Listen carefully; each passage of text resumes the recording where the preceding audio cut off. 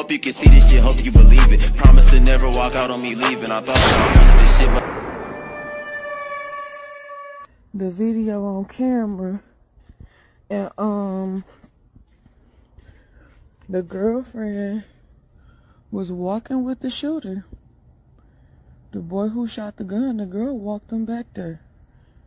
He shot the gun and he ran, and the girl was still walking.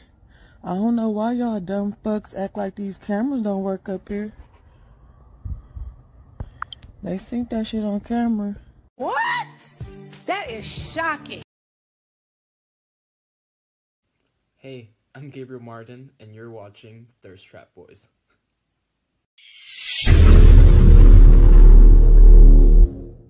Please listen carefully to the following message from TTB Entertainment. If you are on your phone, make sure to go into your settings and switch on notifications. Thank you so much. We truly appreciate it.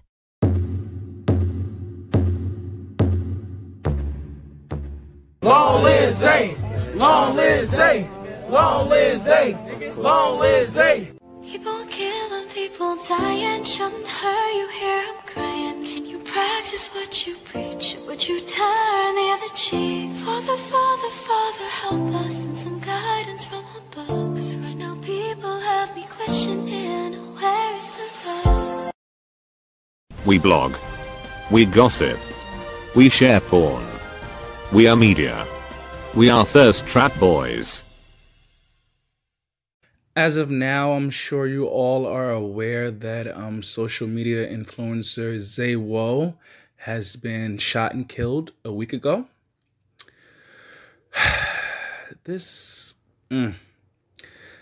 information is tragic, and I'm gonna do my best to cover this story. I just literally found out this information about 2 hours ago via a phone call from the CEO of the Strap Boys. Shout out to Matt. And I'm gonna do my best to let you guys know what really happened with all of the facts that I was able to piece together within the last 2 hours. So here goes nothing. 18-year-old OnlyFans content creator and TikTok influencer ZayWoah was gunned down on September 22nd in Dayton, Ohio. Now, according to his friend, online user The Real Gutta K, this person is claiming that Zyiair, which is, ZayWoah's real name, that Zyiair's girlfriend and the mother of his child walked the shooter to the apartment where Zyiair was shot, and then the shooter fled the scene. Gutta K is also alleging that there's footage, but no one has seen it yet, so this it's just all speculation at this point. Now, his last post was on September 14th, and he was looking to branch into music, in the music industry by rapping and whatnot, and he released a song called Anybody Else But You, and honestly speaking, you could really hear the potential in his flow. All he needed was a couple more years to get his craft together, and he could have been a mainstream star. Like, he had super potential. He already had the look, but he had he had good bars, good flow, good timing, good phrasing. He signed with his father's record label, which is Six Figure Entertainment, along with his cousin for $100,000, and they both split it in half, and they each took 50 grand. Now, they signed on June 17th, 2020. Now, Zyiair was laid to rest on September 28th, 2020. But let's go to DaytonDailyNews.com for the official report. You guys ready? Okay. A teenager who died following a shooting early Tuesday at the Fountainhead Apartments in Harrison Township has been identified. A cause and manner of death for Zyiair Sherrer, 18, of Harrison Township, has not been determined at this time. Deputies responded to the 5600 block of North Main Street around 1:24 a.m. on a report of shots fired, according to the Montgomery County Sheriff's Office. According to dispatch records, a caller reported that their boyfriend had been shot. Other callers reported hearing gunshots and screaming, and one told dispatchers that she had seen blood on the ground. Upon arrival, deputies found an adult male later identified as Zyiair with a gunshot wound in an apartment. They began life-saving measures on him, but he died from his injuries, according to the sheriff's office. Now, the suspect reportedly fled in a vehicle, according to dispatch records. Investigators are interviewing potential witnesses and continuing to look into the case. They are working to learn more, and they will update the story as more information is released. Now, let's go back to what Gutta K was saying. Gutta K was saying that Zyiair's girlfriend, Kamari, set him up, right? And I wasn't there, you weren't there, but it's looking kind of sketchy. I mean, if she called the cops and she called this in, obviously she saw something that happened. You understand what I'm saying? Like, she's in the crime scene. It's not like she just walked in with him shot on the ground. Like she was obviously there with him. She knows something. And what's also really odd is that she went on social media and was like, you know, crying and stuff and whatnot. And then she was like, oh, for 1,000 likes, I will let you guys know what happened.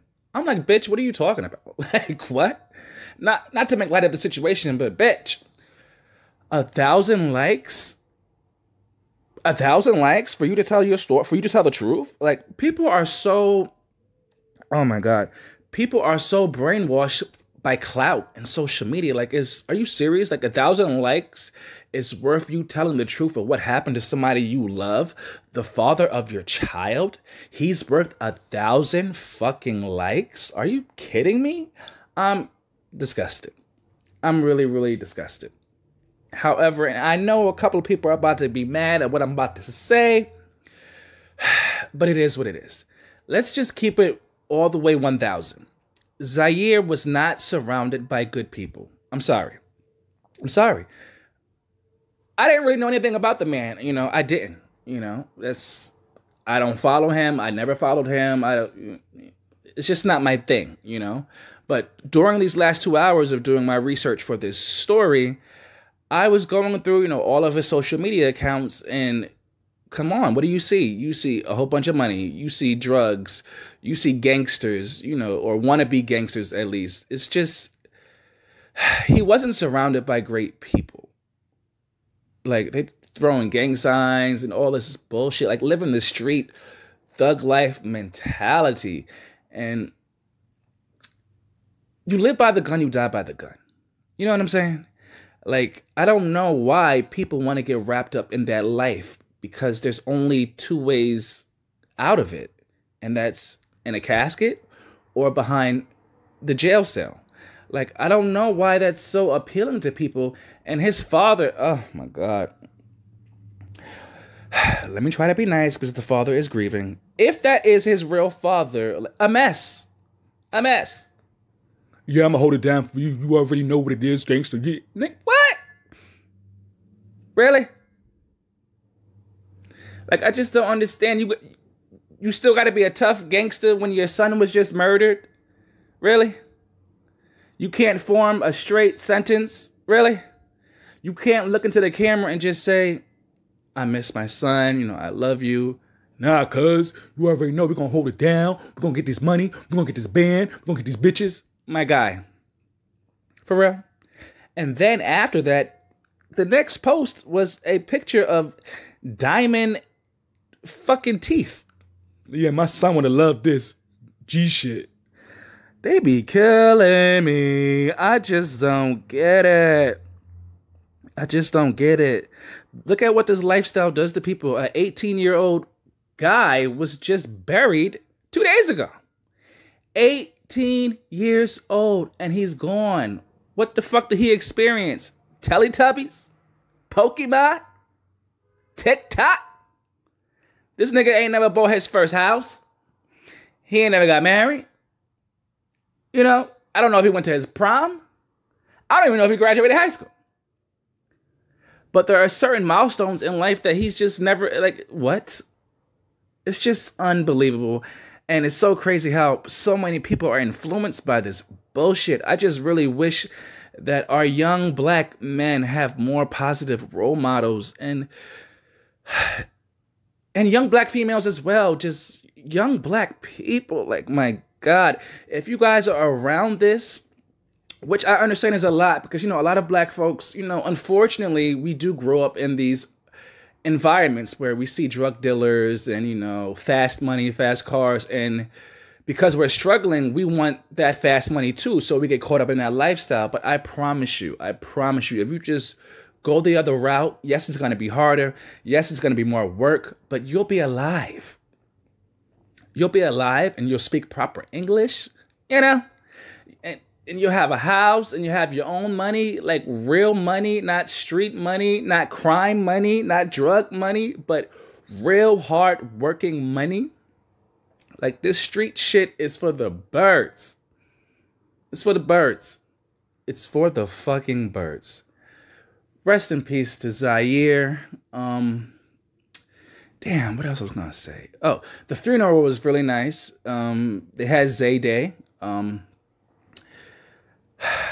I think the casket said one more ride, which I really liked, like, one more ride. I thought that was a dope touch. Like, whenever I leave this earth, I want my casket to say the same shit. One more ride, one last ride, bitch. And it was raining on the day, so that means, I don't know what that means when it rains during a funeral, but I always take that as God's crying, you know, because it's sad, like, God is crying. But somebody else commented, like, you know, it's raining. That means, you know, Zay went to heaven. I don't know how that correlates, but hopefully Zay did go to heaven, you know. And it just sucks. And now he's receiving so much fake love from people. You know, fake people always want to come out when somebody die. They was alive, you was talking mad shit, you was popping shit, fuck you, you're this, you're that, you're homophobic, I don't like you.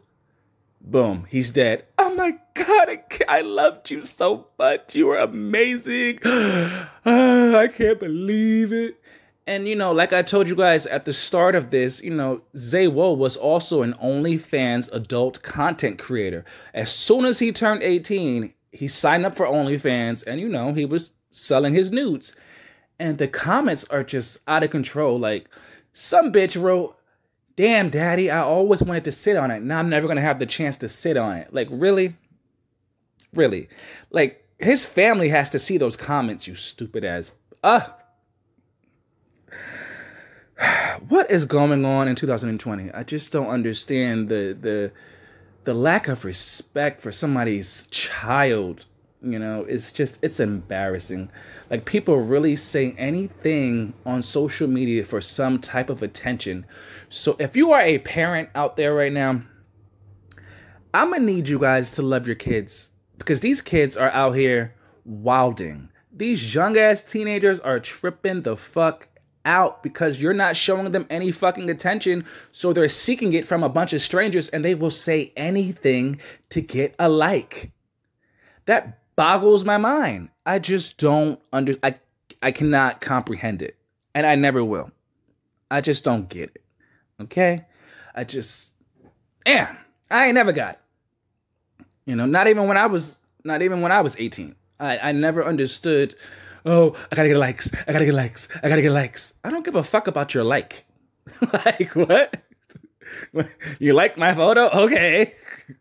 You know, I don't give a you seen it, motherfucker. I don't care if you like it or not. I know you saw that motherfucking photo. I know you saw that video. I don't give a fuck if you like that shit or not, nigga. You saw it. Period. That's the point. But yeah, rest in peace to him. It's super sad, and people are still out there, you know, trying to sell his nudes, which is crazy as hell. You're selling a dead man's nudes, really? People are like, yeah, 50% off. 50% off on ZayWoah's nudes. Like, what? Like, how do you even masturbate to some shit like that, knowing he's gone? Nigga, what? That's just weird. People are weird to me. I understand people got fetishes, but that is some next level shit. This man ain't even been in the ground for 2 days, and you over here busting your nut to him? What? Please seek mental evaluation ASAP. ASAP, ASAP, ASAP. And unfortunately, you guys, that is the latest TTB breaking news. Rest in peace, Zyiair, ZayWoah, and Yeah, man, it's tragic. Gone too soon. Gone too motherfucking soon. Stay safe, y'all.